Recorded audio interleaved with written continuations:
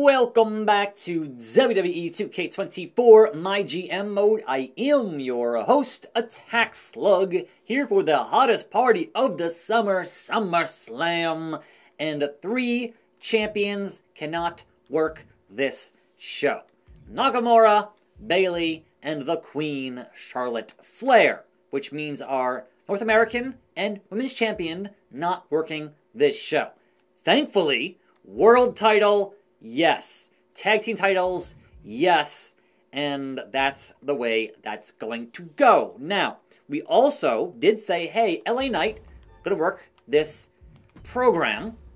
We don't have much in our budget. It's pretty low. So, we said, LA Knight wants an appearance here at the PLE. An appearance, which to me says, oh, I can put him in a promo. Because again, we can't finish the fight, finish the feud with Nakamura because he can't work the show. I don't think we'll book any 4-ways on this show. We have to book 5 matches, so it's just not a thing. And what else we got going on here in terms of we can do interference? No, we're at 1. The call-outs, maybe. But yeah, it does get a bit rough. And Triple H wants a run-in, and the reward is some pre-match physio, which I kind of, whatever, I guess. I don't know. We have Veto Champ, which can use for Monday. So, Paul Heyman, this back and forth continues, even though Regal now, even though going into career, Regal should be in second place, I'm pretty sure is the case there. Yes, NXT is ranked 2, but my bitter rival here is indeed Paul Heyman, because he keeps using those power cards on me and everybody else. And somehow, contrary to real life, Paul Heyman has the biggest budget right now, so that's kind of wild. We're going to veto your champ, Paul. We're doing that, so deal with that BS. Now then, get schooled. A 30 XP in the ring for someone on the roster.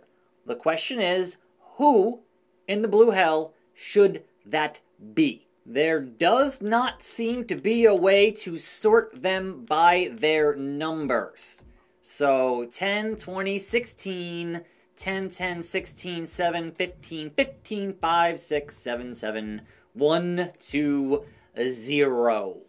I should be able to sort that by their actual in-ring acumen, but apparently not.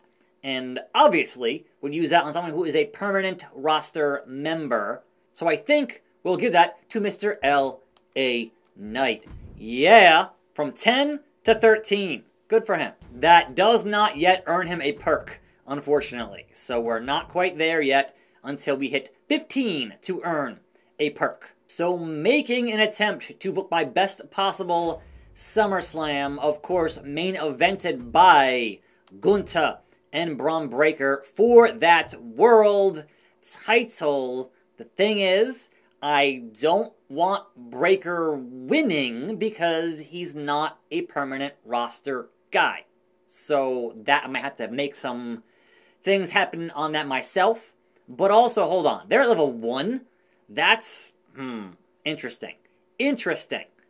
So, sure, for now, we'll do that. And we'll open the show with the tag team titles. So, tag team titles on the line. Waller and Wilson defend against Chase and Buck. And we have okay stamina there for that tag team title matchup. We did have Io Sky at level 3 versus Precious Silver. Could book that one. We have Sami Zayn and Argus the Great. Can book that one. But what is even going to go here? I only have LA Knight and Cameron Grimes, and they're both faces. So I could get a cheap jobber 1 week, that's fine. Could get Grimes on the show, and LA Knight, I think, cuts a promo on this. Honestly, continuing the call-out business, because sure, why not? We can call out Nakamura. So that one makes sense, yeah. But yes, over back into Talent Scouts and Braden the Dark. No, who's the cheapest? Yes, well, no, we need a heel. So Rich Orakawa is our heel here. The cheap heel in Rich for a 1-star match or less. Look, we're filling up the card. It's important. So there we go. Rich here for a week. And so Cameron Grimes in an exhibition here against Rich. So there we go. Grimes, face versus heel. And it's alright. Otherwise, I don't know that I have any option to cut a charity promo. I can only have one promo on the card, and it's a call-out. Because, I don't know, man. Look, that makes our show cost very low, but that's not going to be good for our fans and whatever else, because it's been rough. Thanks, but no thanks, Paul Heyman. Like, bruh.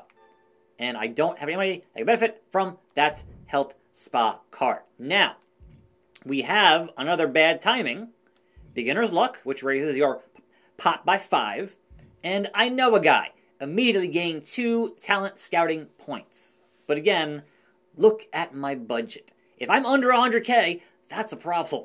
Like, overall, just a serious issue. So it's like, yeah, I could totally buy this for 50K, and then what? And then what for next week? Like, that's just not going to be good. So, look, it's not a great SummerSlam. Blame Paul Heyman. But more importantly, my understanding is he can't do that one anymore. He gets 2 of those per season. That's it. So, Paul, enjoy it while you can, because it ain't gonna happen again. SummerSlam. What do we get? What do we got? Tag team titles. It is, and still, it was 3.5 stars. Great. We got Io and Silver finishing their fight and their rivalry. It was Io, the genius of the sky. 3 stars. Complete. We got Sami Zayn and Argus the Great, who's leaving, which is fine, honestly. So Sammy gets the win. Mediocre. 2 stars. Cameron Grimes and Rich Orakawa. And we get the Jobber. And it was 1.5 stars. That's the shocking upset. And then, yes, LA Knight gets that level 4, which I guess we're going to do a cage match on Monday if we have the money to do so, and we'll see. It might not be the case, but importantly, I'm playing as Braun Breaker and losing immediately, because I need to keep that title on the Ring General Gunta. The important thing to realize is that what actually happens in these matches does not affect the star rating of the matches at all. Oh man, that's familiar. Yeah, so you can have a 5-second match. It's not going to matter in this because it's just, hey man, here's the gameplay. If you want to do the gameplay, it's optional. 4 stars, amazing. And they're at level 2 now on their rivalry, which is not what you want for pay-per-view, but hey. Meanwhile, over on the blue brand, Blair and Zoe open the show. It is Zoe Stark. It was 3 stars, rivalry complete. MVP Austin Theory and Mankind is here as your legend hire on SmackDown, and Mankind gets the win. It was 2 stars, a mediocre. The mid-card, Vinci and Creed getting it done here one-on-one, and Giovanni Vinci, 3 stars, it was good. Katana and Tamina get into it. Where is Alexa? Who knows? Katana gets the win, 2.5 stars. Also, Teddy Long booked a pay-per-view without a single tag team match, playa. What's up with that? And your main event, Tony and Logan, non-title. And here, a wee ago, it is indeed Tony. It was 4 stars, amazing. Rivalry complete. Over on NXT, Candice and Valhalla, I think, finally finished the fight here and make it a win for Valhalla. And it is 4 stars, amazing, complete. Kaiser cuts an okay charity promo. The mid-card, Mitch and Mia Yim and a jobber. So fighter, bruiser, face, heel, sure, fine. It was Mia Yim with the win. It was 2.5, okay. And yet when I have the jobbers, it's 1.5 stars. I don't get it. Anyhow, level 4 on that rivalry with those two. Triple threat, Balor, Otis, and Jimmy Uso. And Jimmy Uso, new on NXT, gets the win, 3.5 stars. And also, Balor and Otis is complete. Wendy Chu, Rhea, Bloody, Ripley, eradicated. 3 stars, it was good. And your main event, Braun Strowman, Dirty Dom, Giant Bruiser. It is the Meat Man. It was 4 stars, complete, amazing. And so all those champions sacrificed for this card from Paul Heyman. Finishing the story here with Baszler and Tiffany Time. And Tiffany Stratton is the ultimate winner here in that 3.5 complete. Charity from Dijak, it was weak. The mid-card, Tim Burr, and bringing in the legend, Ricky the Dragon Steamboat for a match. Bruiser, fighter, face, heel. Sure, but why? And Steamboat gets the win. It was 2 stars, mediocre. Tommaso Ciampa calls out Dijak, 0-1. Gigi and Xia Li, 100 stamina on Gigi. And Xia Li gets the win. It was 3 stars, good. Finished that rivalry. The call out from Hayes to Dijak, who just got called out by, wait, everyone wants to fight Dijak. What? Okay, you can't have 2 ongoing singles rivalries. You guys, what are you booking Heyman? Give me a bit of that biker taker. People over there, what's up? You feel me? Stand up and say what's up. What's up? What's up? What's up? What's up? What's up? Does Taker bring the bike in this tiny little venue? He does. Imagine that. Dead man walking and or driving. But where, oh where is Clay Courtman, if you will? Who knows? Dead man watching. You don't know. But we know these tag team matches tend to take forever. So give me a good thumbnail, Taker, and we'll be done with all of this business. Perhaps, maybe. We'll see. Truth and Taker, 3 stars, it was good. And finally, your main event, World TV title, Omos Apollo Crews once again simulates. What do we get? Omos still the king of TV and injured for 2 weeks. Good job, Paul Heyman. He got a little bit too extreme, 4.5 stars. Was it worth it, Paul? Was it worth it? Raw got good. SmackDown got good. NXT got amazing. And ECW got good booking. But your big man is out of action. And so, we did 95,000 and we made 78 in the cash. SmackDown did 101 and they made 81. No way. SmackDown got Mankind. NXT got 108 and they made 61. And good acquisition, NXT. Great choice, picking up Jimmy Uso. And ECW did 115 and made 64. Which does still leave me in the top spot in the ratings, but not by a whole lot. A mere 4,679 fans between myself and Mr. William Regal.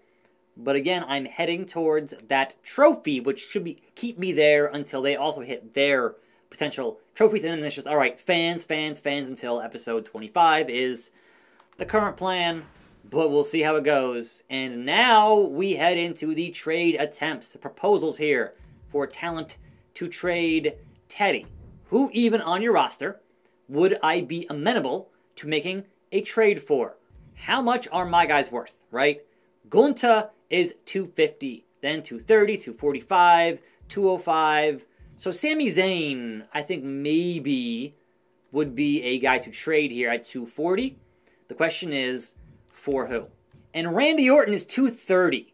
Now, does the computer look at, number 1, rivalries, number 2, titles, or do they only look at the numbers? Hey, Teddy, give me your world champion. What do you say? There's no way. Yeah, I didn't think so. Yeah, haha, no, playa. What if I tossed in like 20 grand? Like what I said, hey man, Sami Zayn is worth more than Randy Orton, according to this anyway, and I give you like 20 grand. Like, what do you say to that, Teddy Long? Huh? How about it? Nope. Trade declined. You must be nuts. 30 grand and Sami Zayn for your world champion and tag team champion, Randy Orton. What do you say? Alright, well, not gonna happen. Okay, please stop giving me your garbage trades. 50,000 and Sami Zayn, my final offer. Amateur hour. Over on ECW, Omos is obviously injured, but why is R-Truth not able to trade? Like, what happened there? Like, did he get hurt? I don't even know. That's weird. But also, like, nobody else I even care enough to go and get on this roster, to be honest. Like, maybe Ciampa, but even then, I guess I can get Ciampa, but still, he's 11 and not 16. What about Finn Balor? So, Finn Balor is a 16. Finn Balor has 40 stamina. It's still better than Sami. And Finn Balor is one pop below. So this seems like a fair trade, honestly. A very fair trade here, Mr. William Regal. So what if we give you an extra 10K plus Sami Zayn? What is that going to say to you, Mr. William Regal? What do you say? Hey, I made a trade. Accepted. Welcome to Raw. Finn Balor. I'm out of trade attempts. We're donezo. Buffalo, New York. Adrian Buck is up at the end of his deal. He wants another 5 weeks for $35K. Let's talk money. Let's lowball you at $24,000.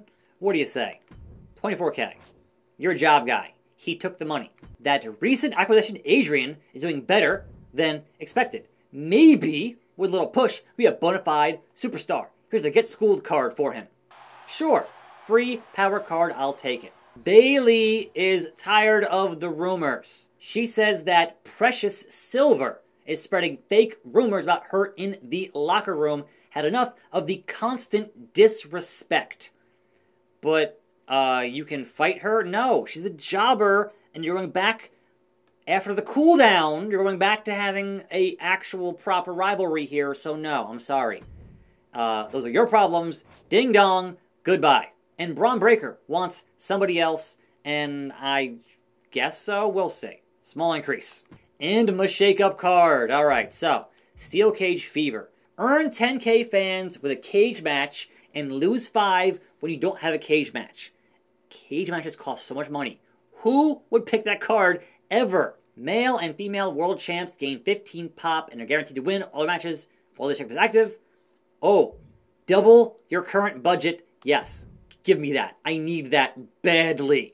So after this show, we go from 100K to 200K. Yeah. All right. Braun's next fight is not against Gunther. I don't mean it can't be Braun Breaker against Cameron Grimes with a Gunther run-in. Like, look, Braun, I'm going to get around this problem some way, somehow. And Triple H wants one Falls Count Anywhere matchup. Bro, those cost money. We shall see. But that'll be next week, heading towards Fastlane. I'm attackslug. Thanks for watching more videos right here. I'll see you next time. And I'm out.